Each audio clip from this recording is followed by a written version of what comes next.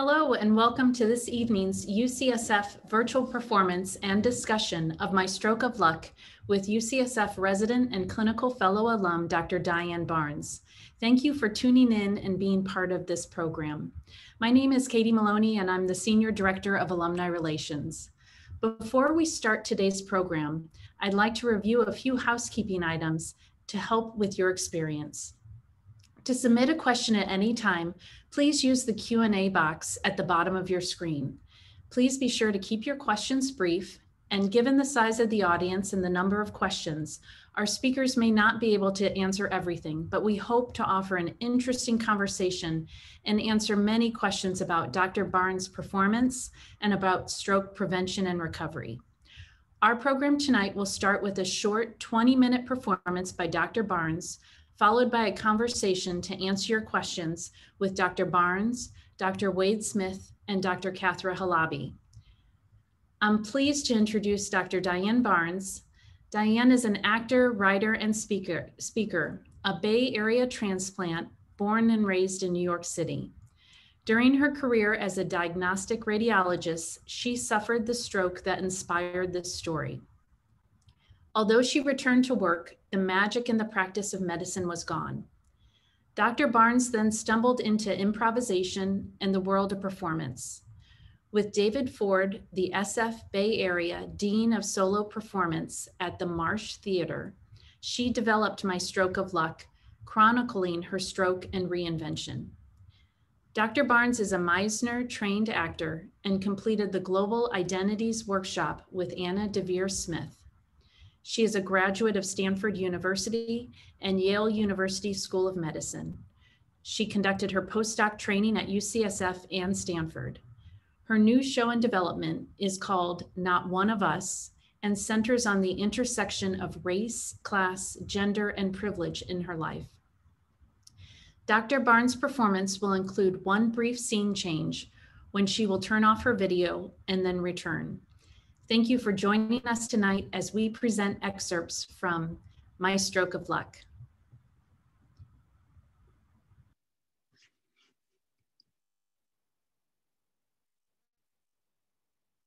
It's Saturday, July 2nd, 2005. I'm off for the holiday weekend, no beeper, and not a chance of being called back to the hospital. My boys, now 12 and 14, have gone to see War of the Worlds. So tonight, I'm flying solo. The evening is glorious, the sky painted orange and red as the sun nestles into the horizon. Mosquito hawks swirl in the bright fluorescent lights of Novato Horseman's Arena. And tonight, for the very first time, I'll be competing on my own horse, Dr. Z. He's mine, all mine. We start in a gentle lope. He spots the herd, and the way he tosses his head and neck, he is one cow pony happy to be back at work.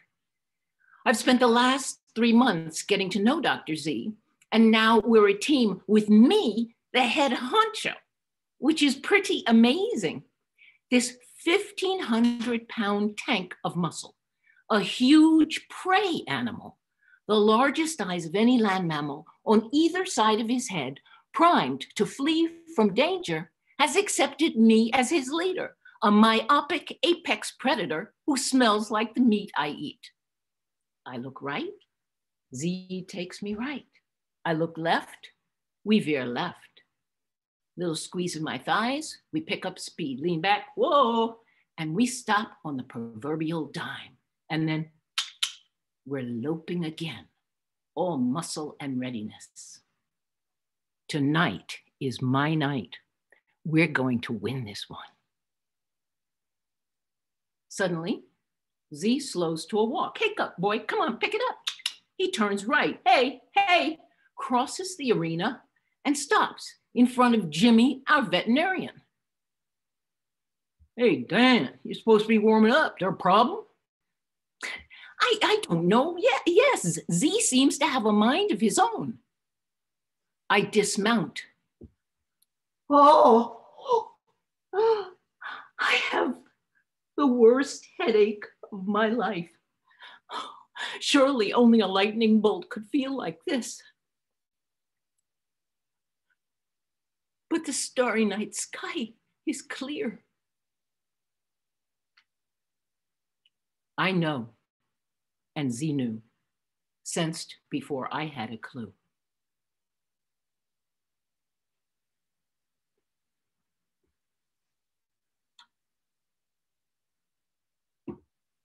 Diane, you okay? Jimmy, standing beside the horse trailer. How'd I get from the arena over here? I don't remember moving. Z, snorting in my ear. Wiggly, ropey things in my hands. No, Diane, you're a doctor. You can't be a patient. Just pull yourself together. This will pass. Let me tie him up for you. No, Diane, escape now. No, Jimmy, I don't need help. Jimmy takes the squiggles from my hands, ties Z to the trailer. Oh, reins. How did I not know that? Diane, you all right? Eyes, kind, gentle, brown. No, Diane. Escape now. He'll call an ambulance and send you to the hospital. Don't let him know. No, Jimmy, no. I'm okay. I just need to lie down. The next thing I remember, I'm lying down in my car in the parking lot.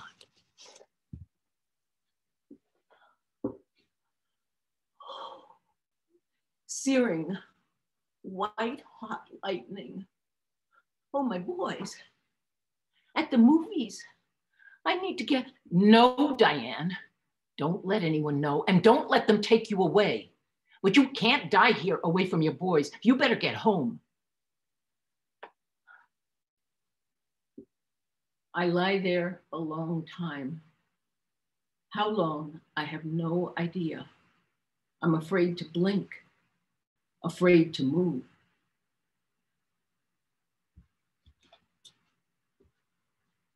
Diane, we're shutting it down now. You sure I can't call you an ambulance? No, Jimmy, thank you. I'm fine.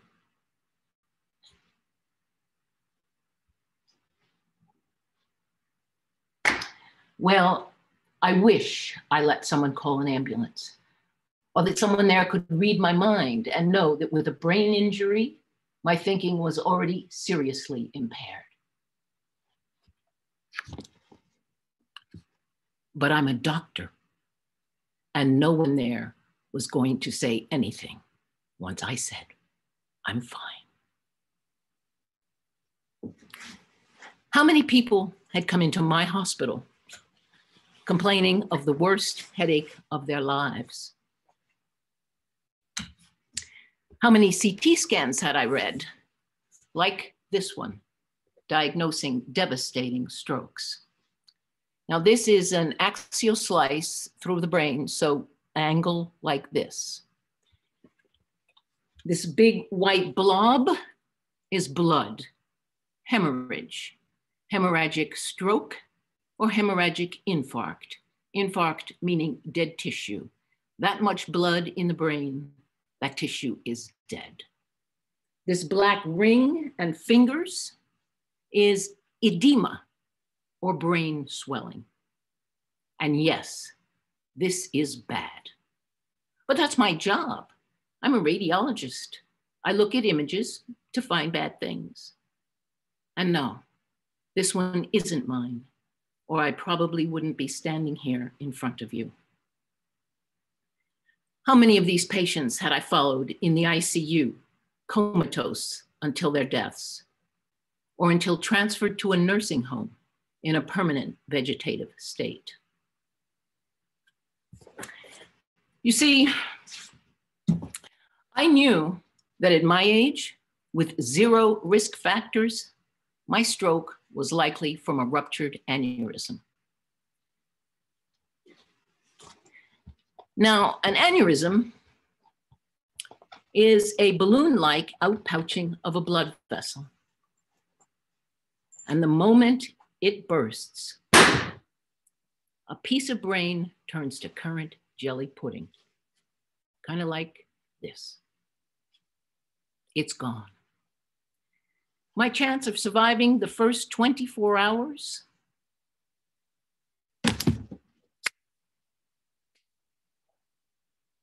50-50. And if I survived, my chance of living without significant long-term disability, 1 in 3. So death was looking like a pretty attractive option. And I confess, in those days, I was not a glass half full kind of gal. I drive home, take 8 400 milligram Motrin, the strongest thing I had in the house, and go to sleep. And as I do, I know I'm choosing to have my children find me dead in bed in the morning. Now, it might spook them. They might not ever want to live in the house again. But isn't that better than coming home to an empty house, worrying all night? Your mother disappeared into the bowels of the hospital system in an ICU on life support where children are not allowed. Or if I don't make it, and a squad car pulls up and police knock on the door to give them the news, or invite them for a ride in that squad car to identify me in a drawer in the coroner's office with a toe tag. Pretty black and white, grim thinking? Absolutely. But if you're a single parent, you love your children more than life, you're sure you're going to die, and your brain isn't working, well, shh, spoiler alert, I don't die.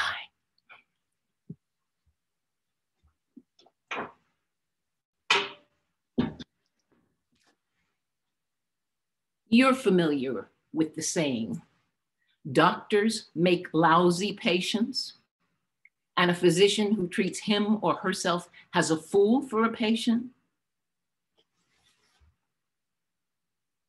Ta-da! Exhibit 1. But there are reasons. Those of us in the allied health professions have seen more than we'd like about being patients. We've seen suffering.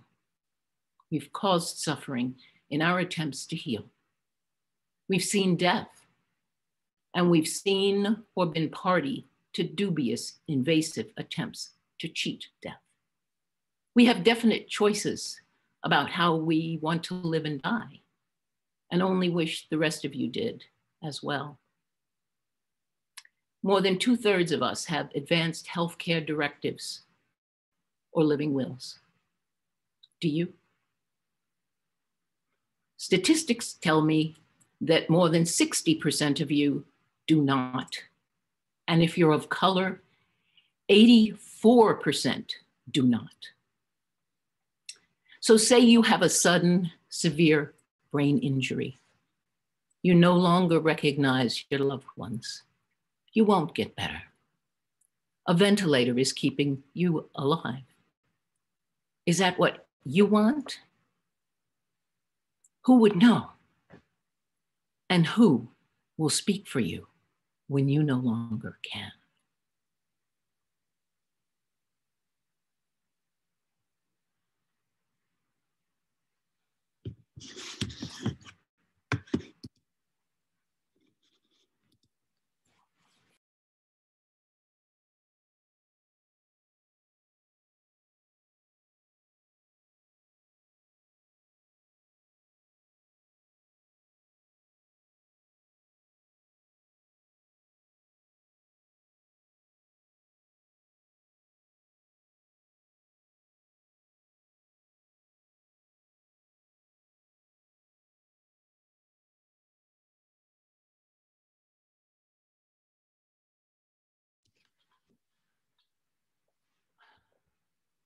Where am I? It's not the hospital, but I know this place. Is it home? But the walls, the colors, paintings, everything's off, like a messed up rainbow. Am I dreaming? No. Oh, the shaggy gray and white faces in mine. Big black nose, big pink tongue. Oh, it licked me. Dog, my dog, Nooper? No. Nooper was my first dog in college. This isn't Nooper. Shaggy dog pictures flash like a flip book. The page stops. I'm standing in front of the Christmas tree between my two sisters. I can't be older than 5. I'm crying.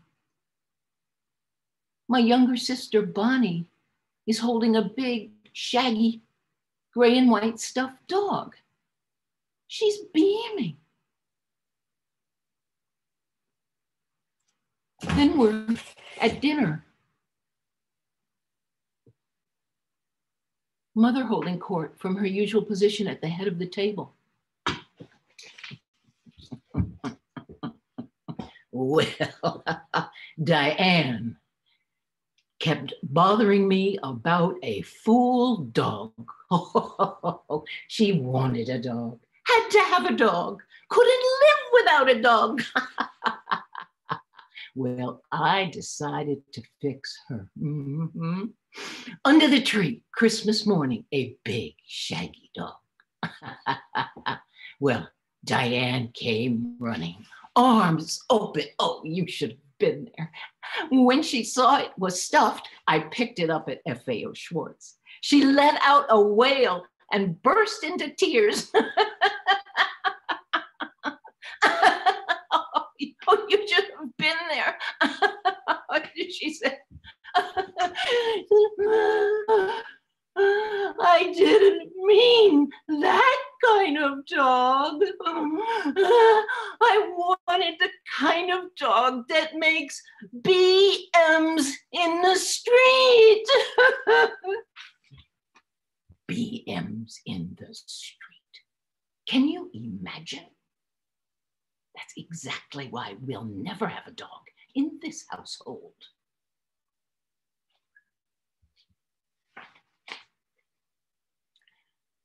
As if all God's creatures don't make BMs somewhere.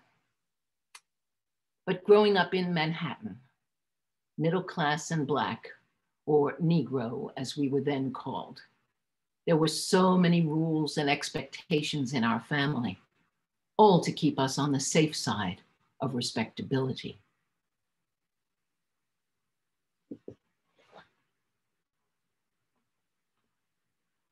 Barkley. Oh, this dog is Barkley. Barkley. I've had lots of dogs since Nooper. They've all been shaggy, gray and white. To heal that 5-year-old broken heart with a real shaggy dog.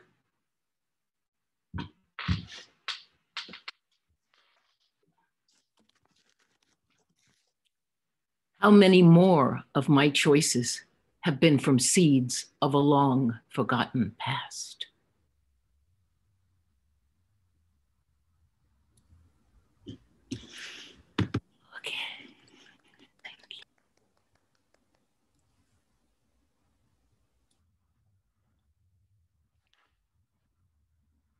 Thank you, Dr. Barnes, for your performance. I know our audience will have lots of questions for you and also for our other guests, fellow UCSF alumni, Dr. Wade Smith and Dr. Cathra Halabi. Let me introduce them now. Dr. Smith is chief of the UCSF Neurovascular Service. He's earned his medical degree and doctorate in neurophysiology from the University of Washington and trained as a resident in neurology and fellowship in critical care at UCSF. He leads the team of stroke neurologists and neurointensivists in our 29-bed neurological intensive care unit at UCSF. His research is on the treatment of large vessel stroke using catheters to remove the clot from the brain's blood vessels, and has led to a worldwide change in stroke treatment. He is a founder and now president of the Neurocritical Care Society. Dr. Halabi is a neurologist who diagnoses and treats patients hospitalized with neurovascular emergencies, such as ischemic stroke and subarachnoid hemorrhage. She earned her medical degree at UCSF, where she also completed her neurology residency and her neurovascular fellowship. She founded and served as director of UCSF Neuro Recovery Clinic, which provides care for patients recovering from acquired neurological injuries, including stroke, concussion, and other types of traumatic brain injury. Dr. Halabi's research focuses on investigating neurological injuries with the goal of developing new treatments. If you have questions, please submit them in the Q&A section at the bottom of your screen, and we will try to answer as many as we can. Welcome, Dr. Smith and Dr. Halabi, and thank you again to Dr. Barnes for sharing your story through your performance. My first question is for Dr. Smith and Dr. Halabi. What moments from Dr. Barnes' performance stood out to you as familiar in other patient experiences? Maybe I'll take a first response to that. I think one thing that she does, I mean, an incredible actor, is play the inner dialogue that patients have when they're having a stroke. They try to negotiate their way out of it. Now, it could be that she's headstrong physician, you know, never complain kind of thing. But I'm amazed, and I think Dr. Halabi can point this out too in her own experiences. Patients minimize their symptoms when they happen. I mean, you would think that if you looked at your hand, your right hand, and you couldn't move it, you couldn't lift it off the bed, or you couldn't use your mouse, you know, on your computer, that you would immediately say, oh my gosh, there's something wrong with me. I need help.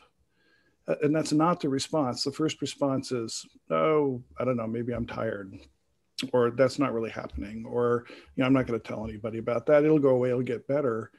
And yet those precious few moments where you're having those symptoms are critical for your recovery, because the treatments that we give are incredibly time sensitive.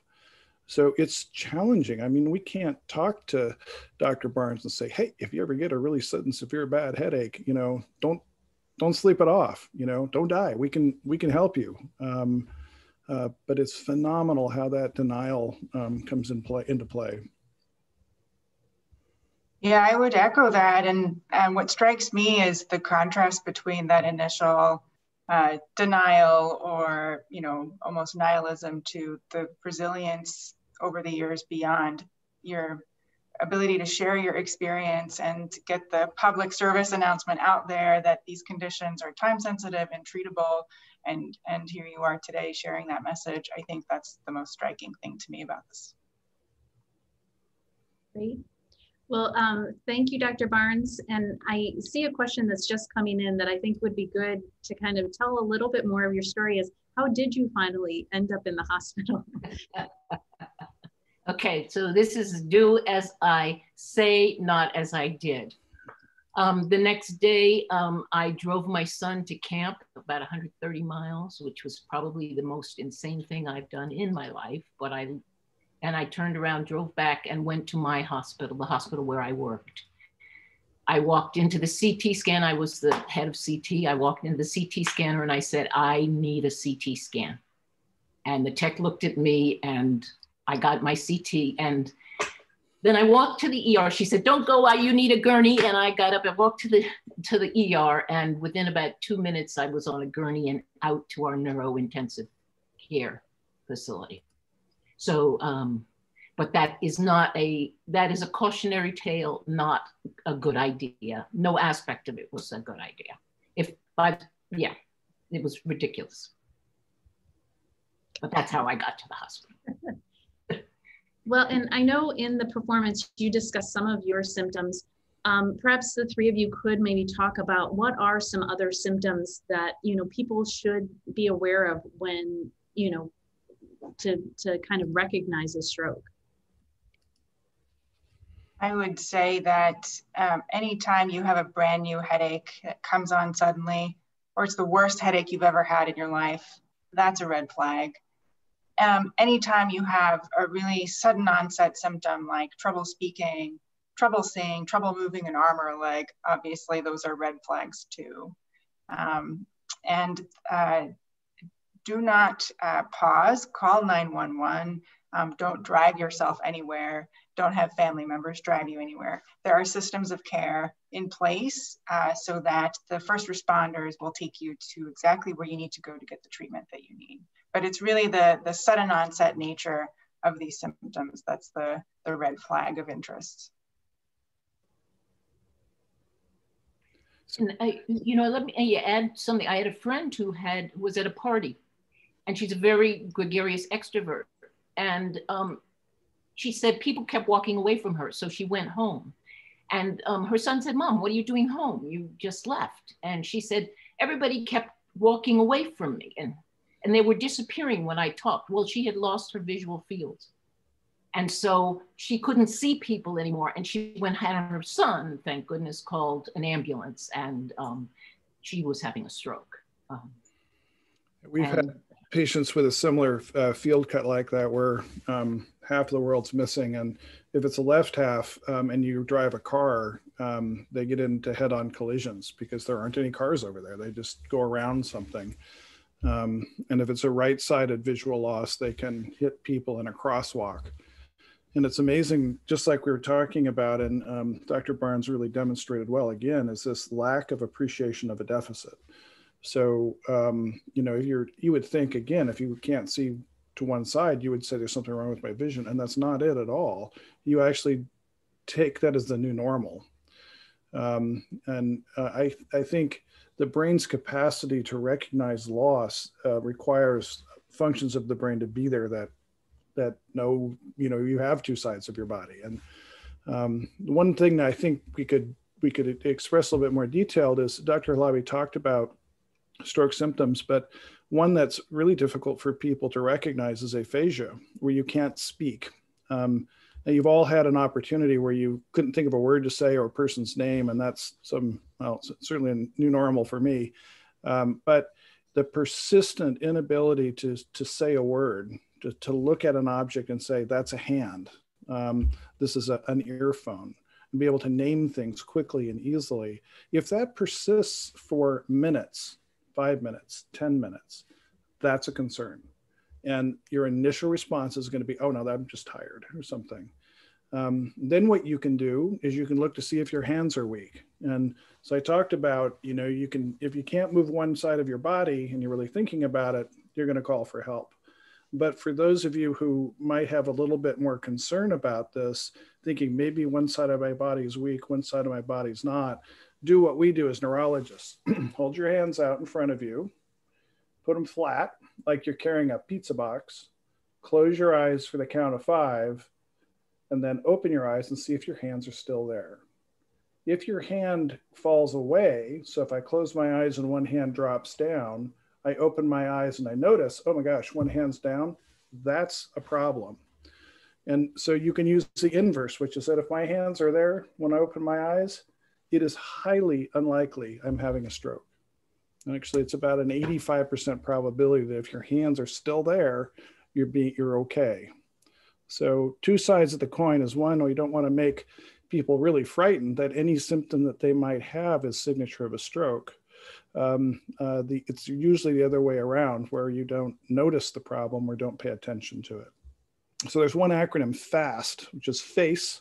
When you smile and you talk, is your face screwed up? Basically look in the mirror and see if one side of your face moves and the other side does not. Half of your face is weak. That's abnormal. your arm strength, like we were just testing. Can you hold your hands up and make them flat like that and they stay there? Arm, F-A, face, arm. S is speech. Can I speak normally? Or my words all slurred, like I've had too much to drink. That's a dysarthria. Can I not think of the words to say? Can I not follow instructions? That's a speech problem as well. And then the T of F-A-S-T is time, meaning that we want to intervene quickly because we have treatments that we can talk about as time goes on, but those treatments are incredibly time sensitive. And I'll just add that if you have a constellation of symptoms like the ones that Dr. Smith described, or even if they go away after a period of minutes or less than an hour, that's also an emergency. So that's basically a transient ischemic attack or mini stroke. It depends on where you are, what you like to call it, but that's an emergency. That's a sign of a stroke to come. In fact, almost 20-25% of our patients who actually come in, unfortunately, with stroke will have had a TIA in the days prior or the week prior. So don't ignore those either. Make sure you come to your emergency room as soon as possible, because even implementing treatments after a TIA can prevent a stroke from actually occurring. And I'd like to put the pitch in for family members. I was the river of denial, and I'm not alone. You will recognize the loss and the person you love may not recognize it. So you have to be the one in some instances to call it out and get help, because the person may deny it. Even watching the weakness, they may say, oh, I'm tired. So you can be in the role of a lifesaver. Great. There's so many questions. I'm trying to think how to organize them, but I think the next kind of few questions I want to talk about is that getting help. And I know one of our registrants had asked, as even before the show, was talking about, living in rural Alaska, how do you care for patients who are hours away, from the hospital with the appropriate level of treatment. And then two, also thinking about in these times of COVID, people who are hesitant to go to the emergency room or call the ambulance. So I know those are two separate questions, but maybe if you could unpack those a little bit and talk about that. Dr. Halabi? Yeah, I would say call 911 because regionally, both kind of hyperlocally and beyond, the systems of care are organized so that patients are taken to the hospital that they need to go to. So the triaging system works so that the first responders are able to assess and kind of generate a short list of what might be happening and take the patient to, let's say, a stroke-ready facility. And at least there's that first pass assessment. And then if a higher level of care is needed, already the physicians on hand at that first stroke-ready place can contact other hospitals for a transfer, whether it's ambulance ride, a critical care transportation ride, or airlift to another institution that can provide even yet another layer of care. So that's why we're really impressing upon you to not drive on your own or not be driven to the hospital by family members. That 911 call sets off a whole cascade of events that makes sure that you or your loved one are taken to the right hospital. There may be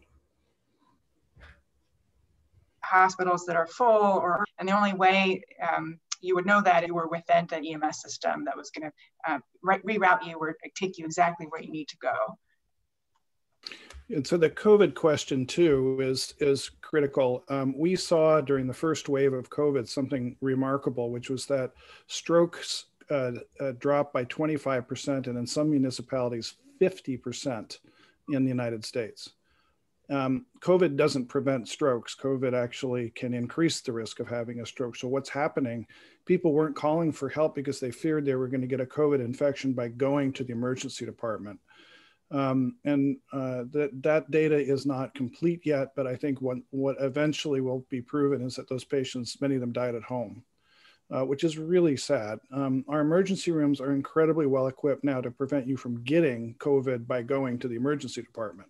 And it's probably one of the safest places on the planet, actually, because of the care and precautions that are taken. We can't help you if you don't come to the hospital. We can, with telemedicine tools, help diagnose you better.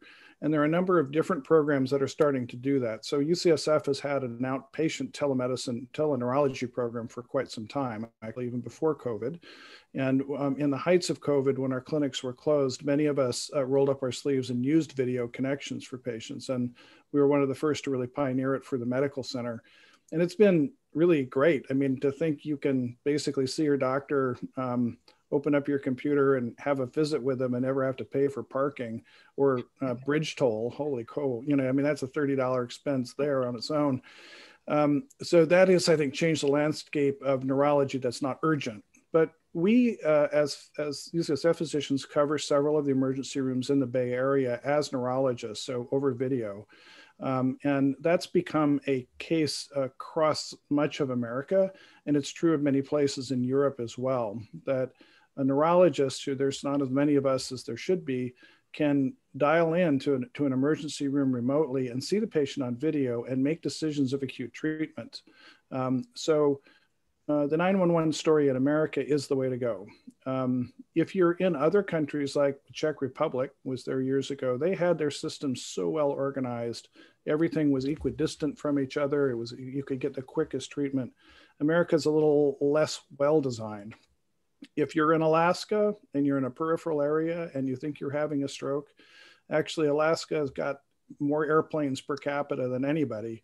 So however the system is organized, this is one of the things we're calling to arms nationally, is how do we make a system of care work for every municipality so that anyone is within a few hours or hour or less of treatment that can save the brain.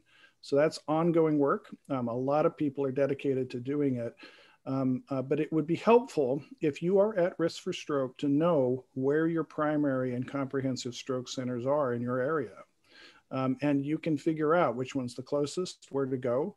You can tell your family members that if you ever had a stroke, you want to go to X hospital. And that actually helps paramedics direct a patient to a particular hospital. So all those things are helpful to think about ahead of time. Great.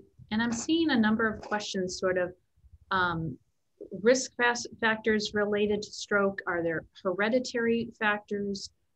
If you're in good health, but over 60, you know, what are, you know, risk factors, or, you know, how much more likely are you to experience a stroke? And so again, a lot to unpack there, and what's the best way to tease that out? I'd say that top 5 things on the list of risk factors for stroke is high blood pressure, high blood pressure, high blood pressure, high blood pressure. It is one of the most modifiable risk factors that we have, both nationally and globally. And it's a risk factor for many types of stroke, both ischemic and hemorrhagic. So that's one. High cholesterol, smoking, diabetes, prediabetes, inactivity.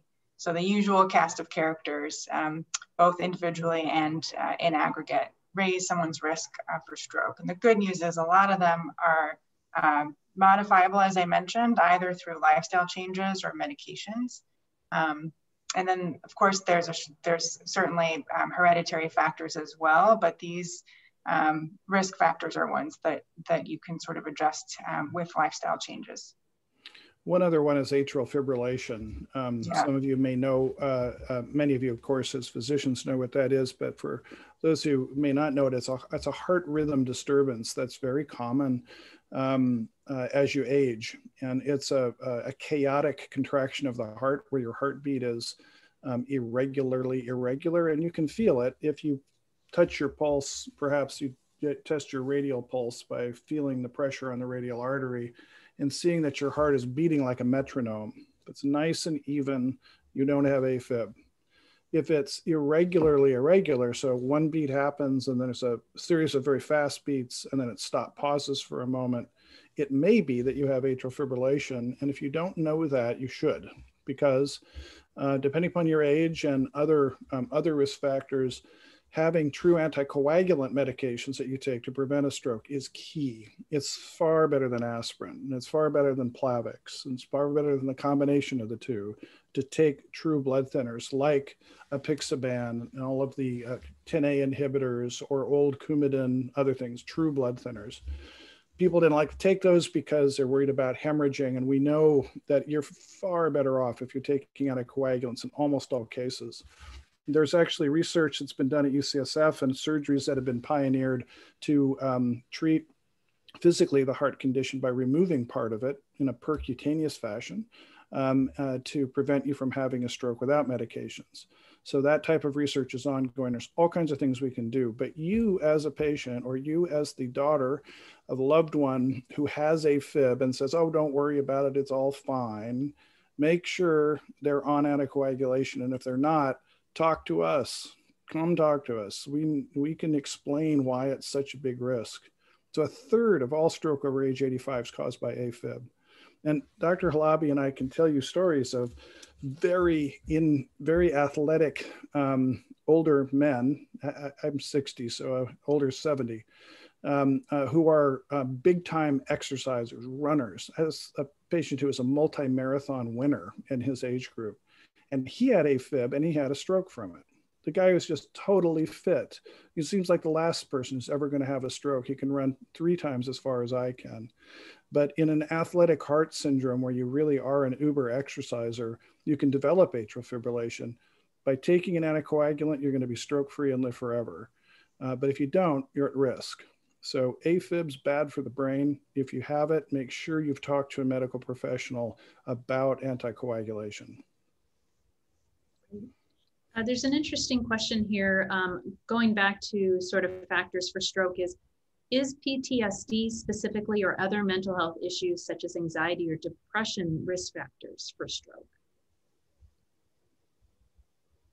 That is an interesting question. So I'll just say one comment before answering it, which is actually depression and maybe even other mood disorders are quite common after a stroke and are undertreated. And when we think about managing the chronic consequences of stroke and improving someone's quality of life, we absolutely must screen for depression and other mood disorders. That plays into how someone is going to engage with their therapeutic interventions, how someone's going to enjoy their social interactions and sort of function on a day-to-day basis. So I just wanted to make sure it was clear that if you're experiencing depression after a stroke, that is a treatable condition and it must be addressed. As for these various types of mood disorders being risk factors for stroke, I think by proxy, there may be less engagement potentially with physical activity or less motivation to pursue healthy behaviors that take effort and motivation.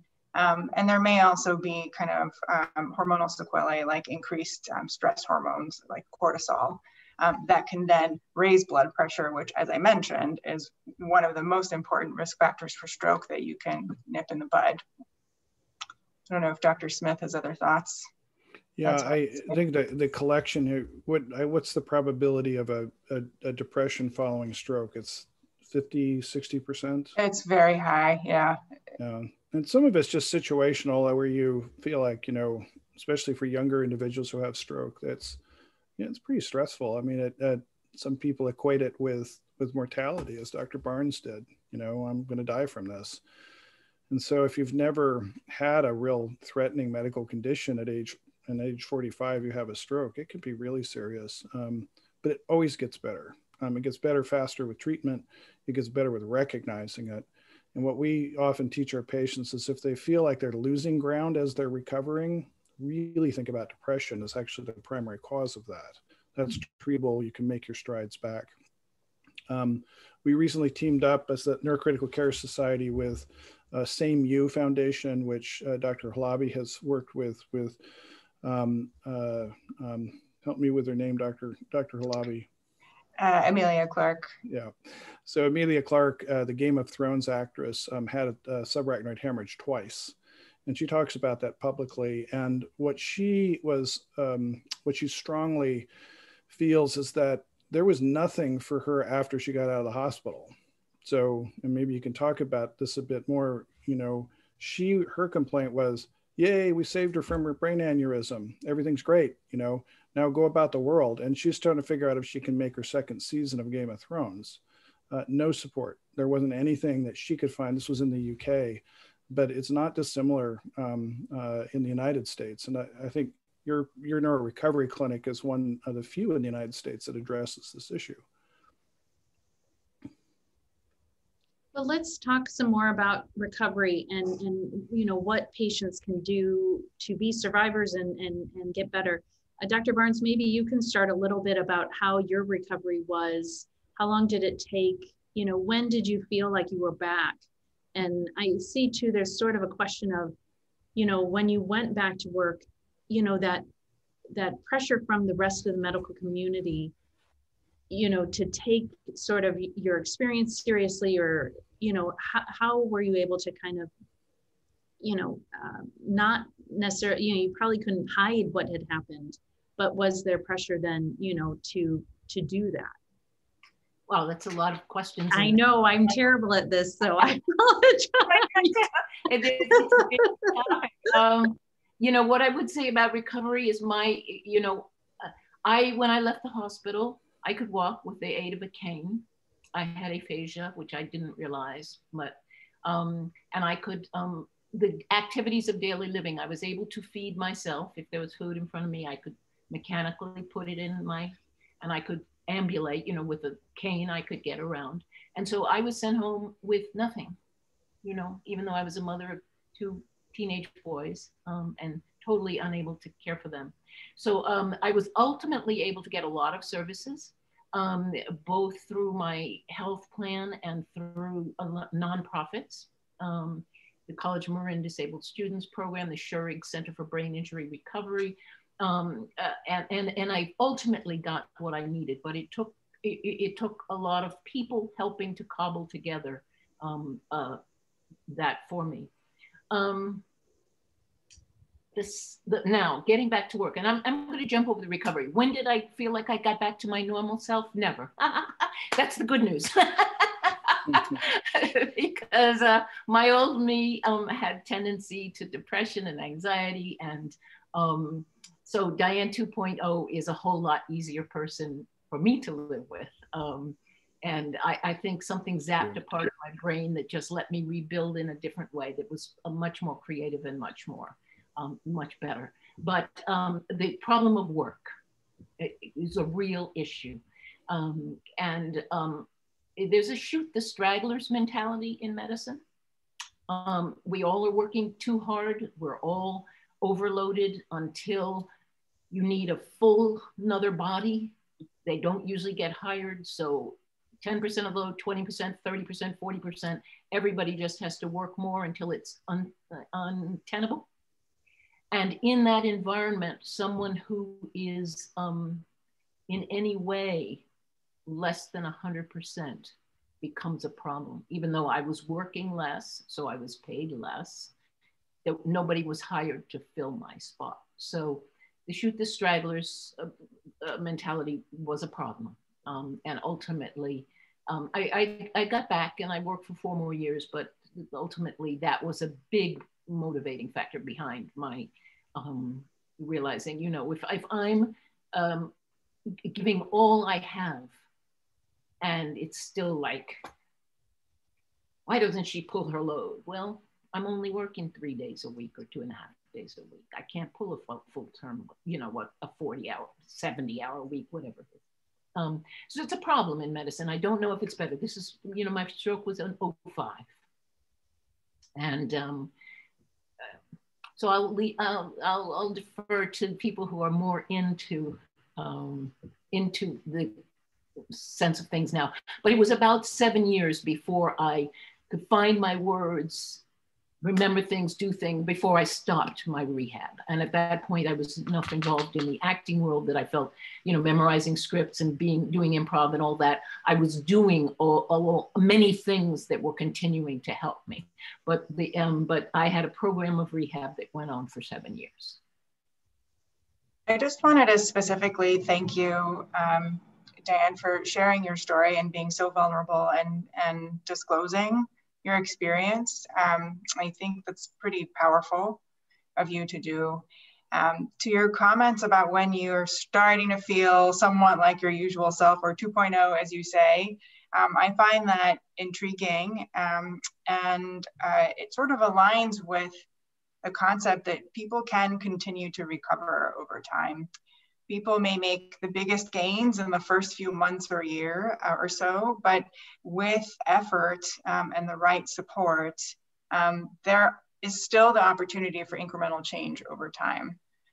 So I tend to take a practical but optimistic lean when I'm having conversations like this, and because it allows me to, again, counsel over those very modifiable risk factors and talk about low-hanging fruit like exercise, which is known to not only mitigate all those risk factors that we talked about, but enhance neuroplasticity. And I think the science continues to catch up for why exercise is so important for the brain and for recovery. But the fact that even over a 7 period of time, you noticed change in yourself, I think aligns really well with the concept that change is always possible. Sometimes it depends on where you're starting from and how much of a delta you have to go, but I would say that change is always possible. Yeah, a number of people have come to my shows and said that they were cut off by their insurance company at a year or 15 months or 1 month because they weren't getting better fast enough or blah, blah, blah, blah, blah. But there are so many nonprofits that are picking up the slack. On the peninsula, there's Pacific Stroke Association and, all around the East Bay. And I'm sure that they're around the country. Any number of additional resources that with family members, you can get it. And I say family members because if you're impaired and you're depressed, or if you're just impaired, it's going to be very hard for the stroke patient. That's right. To find what they need. And I think, threading the needle between the hospital care and rehabilitation facility and or outpatient therapies and beyond is critical. And that's sort of one of the functions that the Neurorecovery Clinic hopes to facilitate as a consultative entity, because you're right, the insurance ends up dictating a lot of the post-stroke care. But we know from the science and from lots of anecdotal evidence that people can continue to evolve and change and adapt. And our job should be to focus on the patient and try to optimize quality of life, try to prevent another stroke. And you're right, there are community resources, but it'd be great if there could also be sort of a point person or point entity that could direct patients and caregivers to these resources. I imagine you had to probably search for a lot of them on your own. Yes, but now they now have much more physiatrists who are, each stroke patient is now given a coordinator. That just wasn't the system at the time I was. Yeah. Well, we're getting close to the end of our hour, and I'm so appreciative for you sharing, Diane, you sharing your performance and us having this conversation, getting to hear from Wade and Cathra, with all your experience. So thank you so much. Diane, you only showed us a small piece of your larger performance. Can you talk a little bit more about the full performance? Do you anticipate that you'll do it again, that our audience might be able to see it from beginning to end? Yes. You do have your new show. When do you hope to debut that? Okay. Well, this show, I had a full schedule of performances for this year, which of course are all off the board. At this point, I don't anticipate making it a Zoom show. It's an 85-minute show. And there's some aspects of it that at the moment, I'm not anticipating doing it until we can resume in the theater, but I definitely, it will come back in the theater.